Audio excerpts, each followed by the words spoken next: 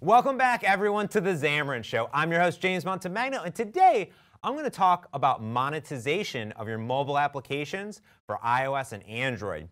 Now, specifically, there's a lot of different ways of monetizing your applications. You may think about introducing in-app purchases, or maybe having subscriptions part of your application, or you may want to think of an alternative way of monetizing your application, often through advertisements. Now, there are several different ad networks out there, but the easiest one that is cross-platform has to be Google's Admob. They introduce multiple types of ads for your application. They could be banner ads, terrestrial ads that kind of pop up, and video ads for your applications. Now, what we're going to do today is build out a full application where we're going to introduce some ads. And this application is going to be a Xamarin.Forms application. And in the few minutes that we have here on the Xamarin Show, we're just going to do it for Android. And it'll be a very similar process for iOS. And I'll link to my full blog post in the show notes. Now, let's go ahead and get started building our application. And the first thing that we're going to do is head over to Visual Studio and Admob itself. So when you go to Admob, which is admob.com, that's Google's Admob. And essentially, this will be a list of all of your applications that you have. When you go ahead and add an application, it'll ask you if you've already published an app on the Google Play Store or the Apple App Store. So if you hit yes here, for instance, you can go and search for an application. Now, if you haven't, you can actually just manually enter your application name, and you'll need to set up a separate app for both iOS and Android. Now, I've gone ahead and already added my application that we're going to use today, which is an application that's my plugins for Xamarin demo application. So this is on the App Store for Android today, and this essentially allows you to test out all the different plugins for Xamarin. So the first thing that we want to do is notice that this app has a bunch of different settings for it. We have ad units, blocking controls, and app settings. So what we're going to do here is go into ad units, and we're going to say add an ad unit. Now, this allows you to do a bunch of different things for the type of ad that you want to integrate.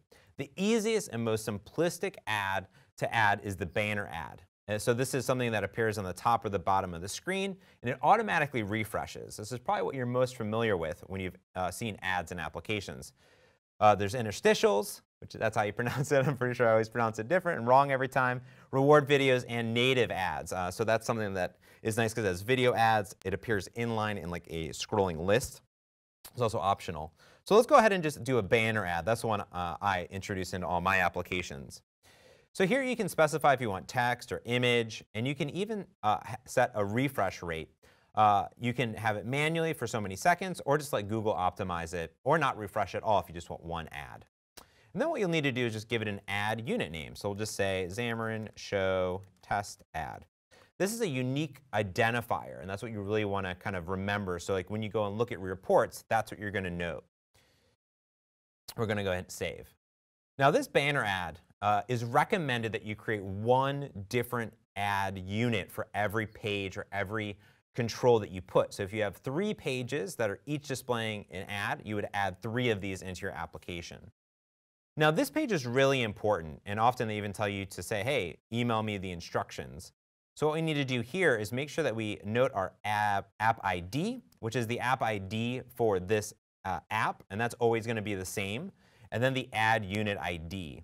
Specifically, they're very similar, but one has a little squiggly and one has a slash in it, and that's what we're going to do. So let's hop over to the application here. And this app, like I said, is a Xamarin.Forms app. So what I have over here is my, my shared code. This could be a portable class library, .NET Standard library, or a shared project, doesn't matter. I also have my Android and my iOS and my UWP application there that's referencing it. So ideally what we want to do, this is the perfect use case for a custom control with a custom renderer, because the added view is not anything that exists in Xamarin.Forms. In fact, since there's so many different ways and different platforms for integrating ads into applications, it makes no sense for it to be part of Xamarin.Forms itself. Now, if you're integrating this in just an Android or just an iOS application, you can find the guidelines of how to essentially insert that into your storyboard or your UI view controller or your fragment or activity really easily. But most of the code here is exactly the same. So here's what we're going to do. is the first thing that we're going to do is inside of our shared code, we're going to create a custom control, which is an add control view. It's actually very simple. There's really no data binding or anything special on it at all that we're going to add into here because it's just one view and one add unit of my page. And this is going to inherit from Xamarin.Forms view. This means that it allows you to still access all the properties of a normal view here, but it just allows us to essentially add that into our XAML page. And in fact, just with that code, we can come into our XAML page, which is our home page, and add it in. So what we'll first want to do is say, hey, we want to add this into our page here. So right up top, we have a new XMLNS namespace that's pointing specifically to my controls. We can see that I'm putting this into a grid. And what I'm doing is saying the list view up top is full, and we'll set the row height to auto for the add. So list view is going to expand as much as possible, and the add is on the bottom. Now, a few things to note here, because adds are able to fill up the entire length, essentially, of the screen. So you don't want any spacing or any padding around the actual view. So be aware of that. For some reason, your add's not showing up. It's probably because you have additional spacing, and it can't calculate the size of where it needs to be. So down the bottom, in the bottom of my list, I'm going to go in here, and I'm going to say adds. There's my add view control. And I can set additional properties here, such as red. And I can do grid.row equals 1. There we go. So if I want to fill the entire background here to red, we'd be good to go. Now we have our add in our shared code, in our shared view. Now we actually want to implement some code. So the first thing that we want to do is spend the rest of our time in our Android application. So I'm going to go ahead and right-click and manage NuGets for my Android app. And I'm going to type in Google Ads. There we go. Now, a few different ads will come up. There's Google Play Services Ads and Google Play Services Ads Lite. Now, these are very similar, but different in a way. Google Play Service Ads bundles up all of kind of the Google Play Services and Ads SDK into your application.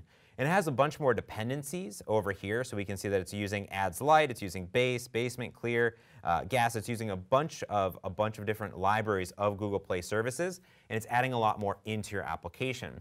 So if your application is kind of, if you're aware of wanting to introduce ads but not increase the size of your application, you can look into Ads Lite.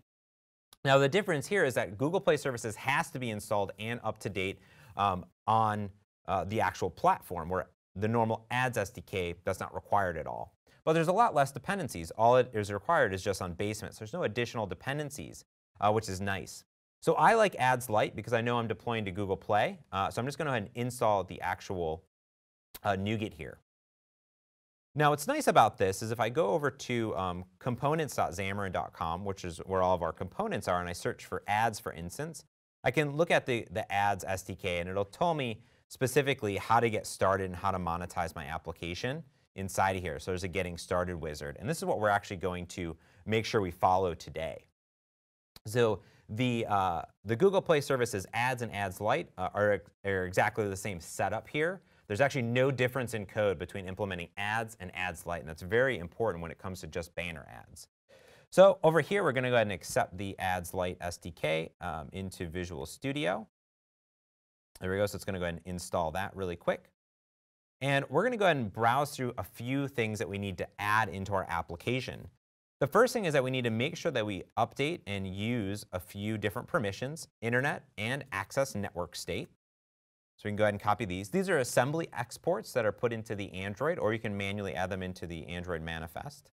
So if we come over here and actually right-click on my Android project, we can go down and see all of our different properties. So here we have access network state, and we additionally have checked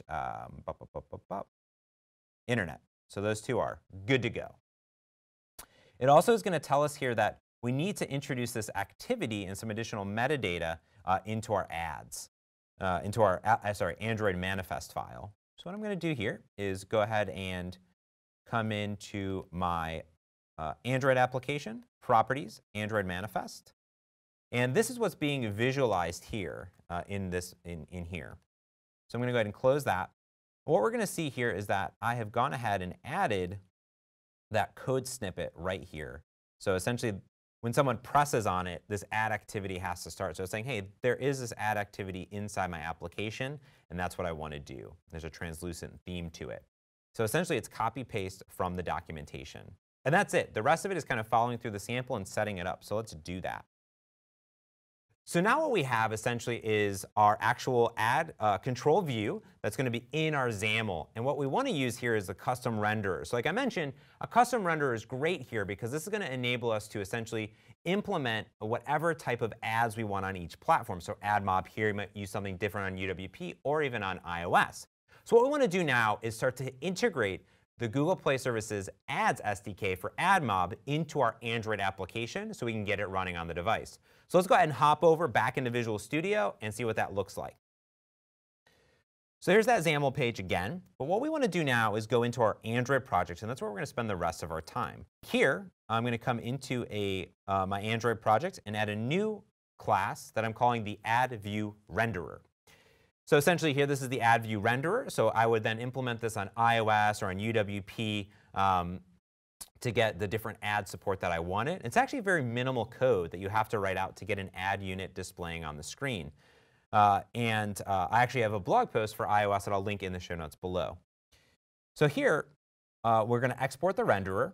And this is going to be of the type of my custom control and then of my AddViewRenderer. So this will tell Xamarin.Forms that, hey, this is what I want to actually display. So the first thing we need to do is say that, hey, I'm a view renderer. There we go. And what's nice about this is that you can say, for this type of Xamarin.Forms control, this is the native view that I want to display. So I'm going to say controls.addControlView.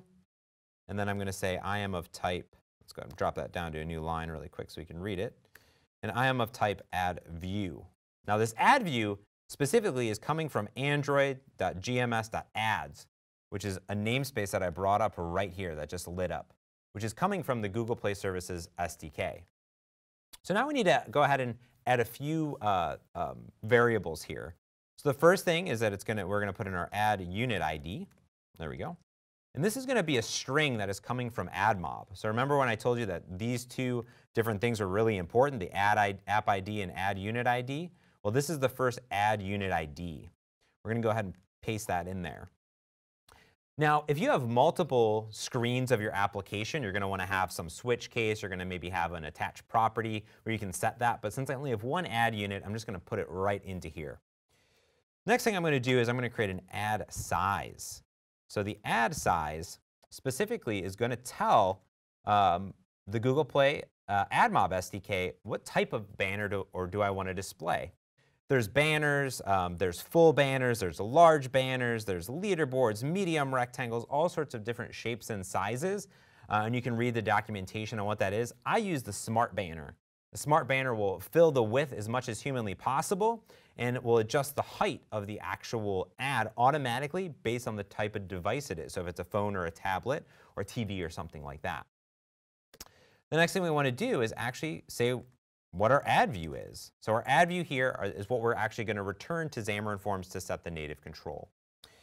So now what I'm going to do is I'm going to simply create an add view, and I'm going to say create add view. There we go. And at some point from this method, we're going to return that add view that I created earlier. So that's what we're going to do at the end. Now, this is a method essentially that will get called when I want to create it locally. So if I've already created the add view, I'm just going to say if it's not null, let's go ahead and just return the add view. There we go. Else now we need to initialize it. Cool. So what we're going to do here is we're going to say add view equals new, you guessed it, add view, and we need to pass it a context. So in Xamarin.Forms, you can just say forms.context, and it'll have the current context of the application or activity. Now what we need to do is fill in a few properties. So we'll say add view dot. And there's a bunch of different properties that you need to set, but specifically there are going to be 3 properties that we need to actually lay down before we can load a view. And the first one is our ad size, which we've already specified earlier, which is our ad size. We also need to identify our add unit ID. That is that add unit ID as we also specified earlier. Additionally now, we need to actually give this view a way of knowing how to inflate, essentially. And we do that in the world of Android with layout parameters. So we're going to create a view add params, and we're going to say new linear layout dot layout params. We're going to fill this in with layout params dot wrap content for both the width and the height. So this will give it the nice dynamic height that it needs and the width. There we go. Now that add view here, we can simply say layout params equals add params. Perfect. Now we're almost ready to go. All we need to do is load our actual add. So what we can do here is we can come in and say add view dot load add, and we need to pass it in an add request. That's what it's requiring here. Now, how we create that is with an add request builder. So as you'd expect, that's a new add request dot builder here. The builder pattern allows us to essentially specify additional items on top of this. So here I can say add test device, add keyword. I can add additional information about my user if I know it, like birthday or location, things like that. If you already have that information, have proper permission to use it. The add test device is really nice when you actually want to put it on one of your test devices, but don't want to actually be displaying ads because you don't want to do that on a test device and break any agreements that you have with Admob. But I'm just going to go ahead and put it on a simulator, or an emulator, I should say, and the emulators will automatically display a test ad for me. So I'm just going to say build. Perfect. That's it. I've essentially loaded an ad right there. Done. Now all I need to do is tell Xamarin.Forms how to actually load this ad. So I'm going to override the onElementChanged. There we go. And what we need to do is this method here will get called and it'll give us some changed event arguments to say, hey, it's time for you to actually create and set your native view. So I'm going to say if the control equals null, let's go ahead and create it. So I'm going to say create create add view. There we go. And then set native control. We're going to set it to our add view. There we go. So this will then tell Xamarin.Forms how to load it up, how to populate it, and essentially be ready to go. There's one final thing that we have, which is the app ID. Over here, remember I told you this app ID was equally as important as the add unit ID. This one's always the same for the specific app that I created in Admob, but we need to set it in our main activity. We'll need to bring in the using Android gms.ads namespace. And before we load our application, what we want to do here is simply say mobile ads.initialize with our application context and pass it that string. Perfect. There we have it. Now all I need to do now is simply run it on my device or on my actual emulator.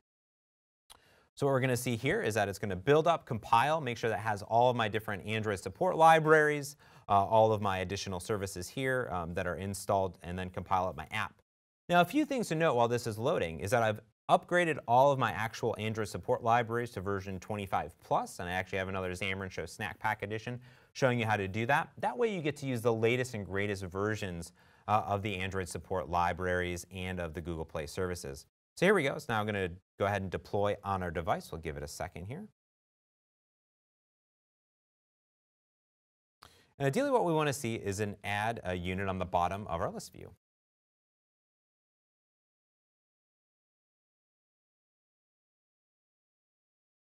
So there is, you saw our red background, so maybe you'll have like a loading ad or something like that, and there we go. We now see our test ad coming from Admob, just like that.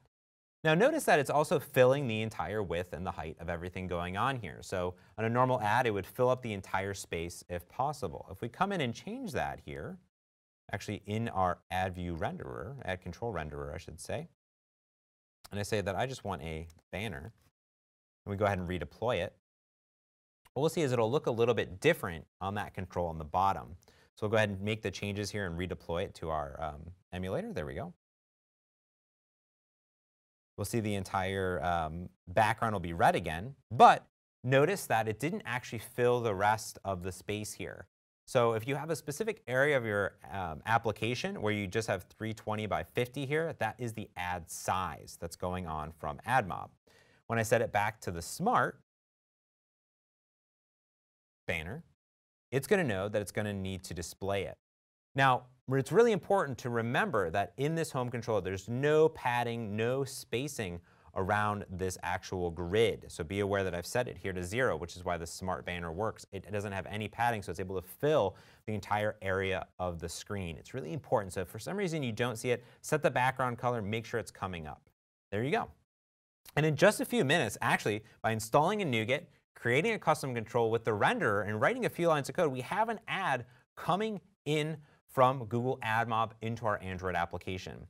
Now we can go ahead and implement very similar code using Admob or other ad integrations for iOS, and of course UWP too. So you can have this ad control in a few lines of code coming into all of your applications. And there you have it, really just that simple of how to start monetizing your application.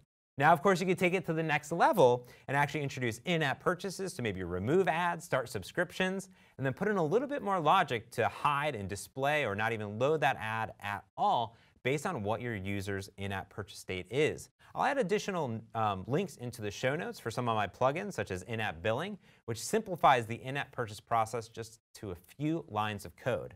So until next time, I'm James Montemagno. This has been the Xamarin Show, and don't forget to subscribe right up there or over there, wherever they put it on the page, to the Xamarin Show so you get weekly updates of all of the latest and greatest for the Xamarin Show right here on Channel 9.